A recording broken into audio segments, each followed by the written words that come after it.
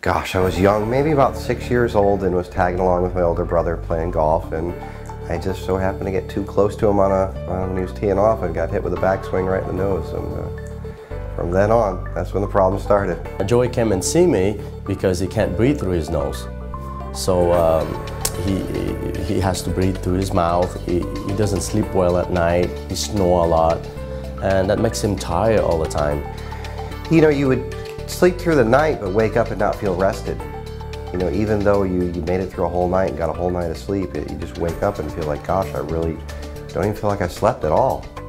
When we examined Joey, we noticed that the wall in the middle of his nose, what we call the septum, that separate the left and the right side, was crooked, in his case, was crooked on the right side, you know, causing him problem to breathe through his nose. And we agreed upon a treatment plan that consists of first a surgery to correct his septum, to straighten up his septum, so to improve the nasal airway.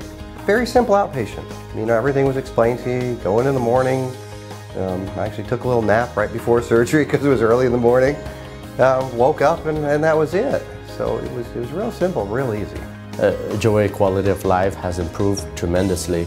He breathes better, he sleeps better, and he enjoys life more. Well, you know, you just don't realize it, because I've had it for so many years. You just get used to, you're thinking the way you're breathing is normal, and it's not. And then once it's changed the way it is, you know, I'm able to do things without getting winded, you know, because I'm not having to open my mouth to breathe now. I'm able to breathe clear through my nose. The number one reason that patients come and see me is because they can't breathe through their nose. In most of the case, there's a solution for that. As a Center of Excellence in Nose and Sinus Disease, I'm always in the forefront of medical research to improve my patient outcome. Medicine has advanced so much that there's always a solution to breathe well and live well. Patients don't have to suffer anymore.